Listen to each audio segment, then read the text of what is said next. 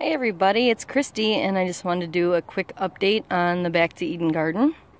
We are in the beginning of November 2016, and some things have been going perfect and some things have been a learning experience, I guess. So this is how the main garden is looking. We have some of the buckets. The buckets are doing awesome. The asparagus is looking good, nice and ferny. So, and you can see we got rid of one of the wood piles, and there's another wood chip pile that's almost gone. Hoping that we get some more soon. This area is what we're going to be covering soon. This goal for the year is to get to that electric pole there. Almost a telephone pole. Same thing, I guess. And get everything covered over to those fence posts. And I've got the barbed wire down, and those fence posts, most of them are going to be coming out because they're just old and falling over. And then over here we have some boxes laid out. I've got an old trough here, and we tried putting water in it the other day and it just drained right out, so I think I might plant some mint in there. That way it doesn't spread all over the garden. And this is going to be a doorway to our chicken area. And the chickens are going to be all back in here, up to where that tall post is resting. So they're going to have lots of room, and they're going to be some divided up pastures out there so that they could do some rotational grazing. And we'll always have grass for them and bugs, and they'll have a nice happy life. So that is where we are so far. I plan on getting this area covered.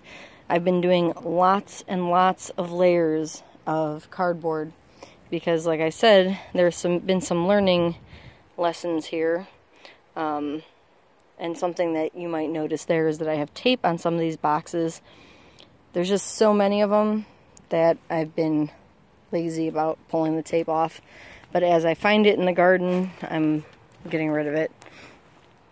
So one of the things that I've been learning is that one layer of cardboard isn't really enough. This is wild garlic growing through. And you could see down there maybe.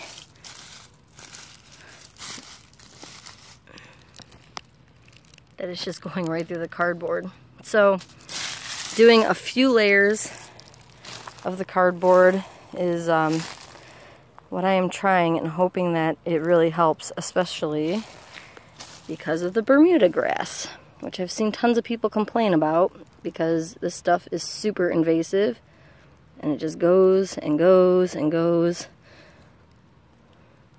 So yeah, they're loving the Bermuda grass is loving the Back to Eden garden, but this is doing the same thing. It's just ripping right through the cardboard. So getting rid of it when I see it, and I think I'm going to go through this area and cover it with some more cardboard, see if that helps. So that is the garden, and I'll try to do another update in a few weeks, let you see how everything is doing.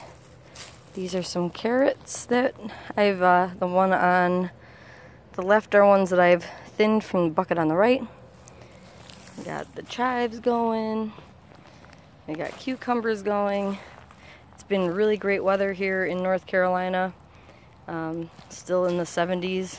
So I'm hoping that these plants just hang on. We get some beans, some peas, some cucumbers. Alright, I'll talk to you all later.